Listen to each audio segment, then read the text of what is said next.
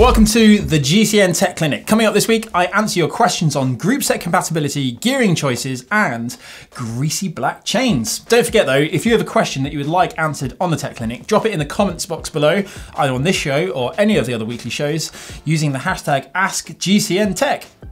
All right, up first this week is Chris Hayes, who has a question about gearing. He's riding a Cube Listening with a 5339 SRAM red group set on it. Next year he's riding London to Paris and wants to know what the best way to get a compact group set is basically on there. So he wants to know, is a 39 ring on the front the smallest you can go on a 130 BCD, the bolt diameter centers on the front chainring? And the answer is, unfortunately, a 39 is as small as you're going to get on that crank set. The invention of 110 BCD came about because people were after smaller gearing. You can drop down to a 34, I think, on a 110 BCD, possibly even smaller, I'm not 100% sure on that. But that gives you a whole wide range of gearing that you can use then, and you can still use a 52 as well, or even a 53 or 4 on the front, meaning that it is probably the best way to change your gearing. Alternatively, you could perhaps use a larger cassette on the back. If you've currently got like a 25 or a 28, going up to a 30 or 32 will provide you with a little bit extra gearing, although it won't be quite as big a change as going down to a 34 or 36 on the front. Good luck and let us know what you choose to do in the end. Tran Luong, how can I get rid of the black greasy chain? Is it because of the lube I'm using? Well, yes, it probably is. Now, for a start, if you're using a wet lube, these do tend to be that little bit thicker. And because they're thicker, they also attract a lot of dirt and other contaminants to stick to them.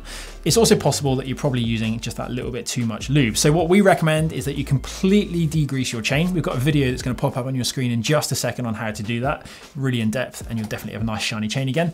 And then when it comes to re-oiling your chain, it's only the little rollers that you actually need to oil, not the plates in between. So one drop per roller, and that'll keep the chain nice and clean, and then reapply it and wipe off every now and again. Good luck with that. Christian and Villa up next. Good day, John. Love the show and learn so much. My question this week is simple. Will mechanical disc brake shifters work with mechanical rim brake calipers? And the very quick and easy answer is yes. They are, mechanically speaking, the exact same shifter, and the pull ratios will be the same across both of them, meaning that you can definitely use either a rim brake or a disc brake for the same lever. Next up is James F. Hello, love watching the show. Just wondered if you could help me with gear ratios, please. Currently riding a Giant Propel Advanced Pro 1 with a 5236 front mech and 1130 rear setup, but never uses the small ring. That's a luxury problem to have, isn't it? Just wondering if you can recommend a better ratio rear cassette so I can stop cross-chaining. Well, that's an interesting question. If you've got that 1130 on the back, you could consider running a 2511 on the back, or 1125, depending on how you want to phrase that, meaning you won't have quite as many gears on the back, but you'll have closer ratios, which will be much more comfortable when you're out on the bike, but it's almost guaranteed to force you into the little ring as well, because you're effectively missing like a 27, a 29, or a 30, you know, you're missing either 2 or 3 cogs on the back there, giving you a better spread of gears when you're in that fast position as well. Enjoy that one. Next up is a question from Tom Glister. Hello John, great show. I'm always looking to try and save a little money where I can. Have 2 road bikes with Shimano 10-speed group sets and Dura-Ace 105. Is 9-speed or 11-speed chainring compatible with his 10-speed group sets? Well, my answer would be to go for the 11-speed chainring because it's got a slightly narrower gauge. Yes, it will work. It may not be quite 100% perfect as they're not designed to work with each other in the way that you might expect or hope. Basically, the more teeth or the more gearing you're after, so 9, 10 or 11, the narrower the gauge gets of all the components. So if you want to run something with a 10-speed chain, you have to go for the slightly slimmer one rather than going for the 9-speed one, which is potentially going to prize your chain out over the use of its life. Good luck with that. 11-speed. Moisha Yehunda. I want to turn my 2012 Trek 8.2 into a gravel bike. I have everything figured out, but I don't know what to do about the front fork. Currently, it's a 60mm super squishy suspension fork, but I want to ditch the awful suspension for something more roadworthy.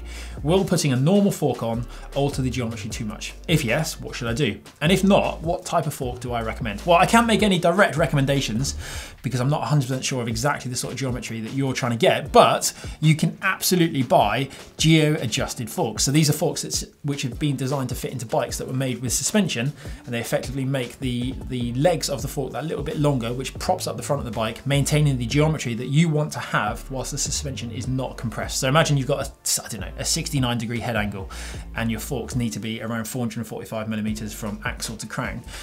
These longer forks are designed to do just that and keep them in that nice position, leaving you with that correct head angle. Simply swapping for a pair of standard forks may not work, so you want to look for the geo-adjusted forks. It's not too hard. If you have a little search online, you'll have plenty of options that are available to you.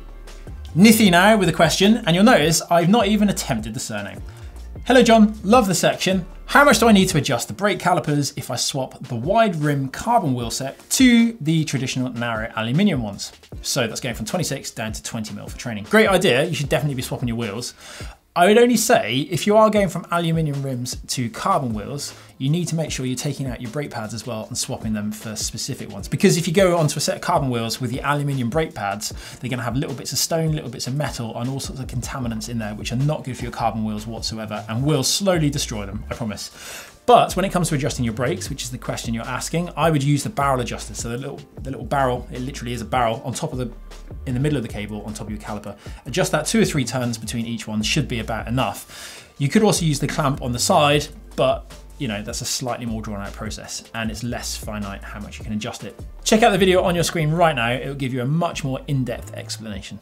That is all we have time for this week. Don't forget, if you have a question you would like answered on the Tech Clinic, drop it down in the comments below using the hashtag AskGCNTech. Give this video a big thumbs up if you found it useful, if you enjoyed it, or if you learned something. For more content, click just over there. And don't forget, this is your last chance to get your introductory offer for the GCN Contrast range of clothing. Shop.globalcyclingnetwork.com